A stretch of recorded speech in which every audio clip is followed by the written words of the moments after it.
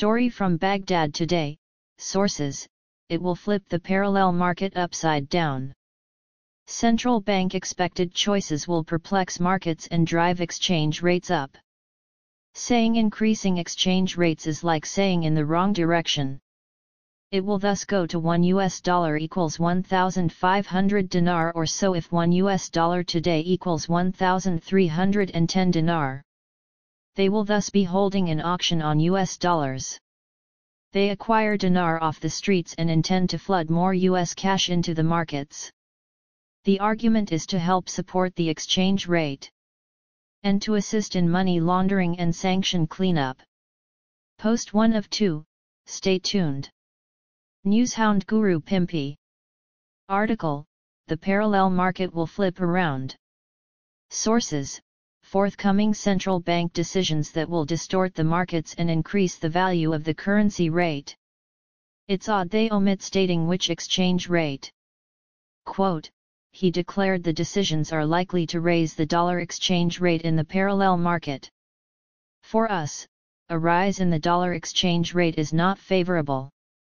The dollar is so gaining versus the dinar. The official exchange rate is 1,320 for every dollar. On the illicit market, they are getting 1,505 dinars for every 1.00, far more than this. It is once more out of whack. You will see the black market truly start to grow as it grows more difficult to obtain US dollars. What kind of decisions the central bank will make intrigues me. Newshound Guru Militia Man article, the parallel market will be upended. Quote, central bank expected decision will perplex markets and increase exchange rates. These choices will cause the dollar exchange rate to rise.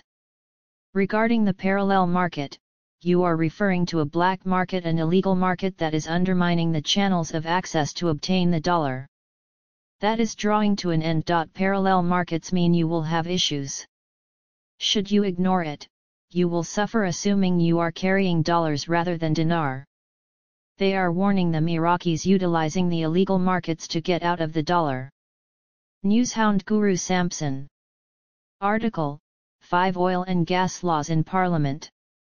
Intel Guru FRANK26 report on boots on the ground activity from Iraq. Firefly, Alak among others makes a large delegation. He proceeded to Erbil for the economic conference. Following the main conference came a closed meeting. We expected it mostly concerned the oil and gas HCL they have discussed with us.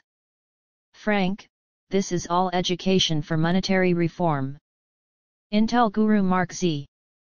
Via PDK. Another major issue over the weekend were comments from Iraq people claiming ownership over their own oil earnings. If this is true, bills have been paid and the official declaration declaring Iraq to be out of Chapter 7 will shortly be made. This is great.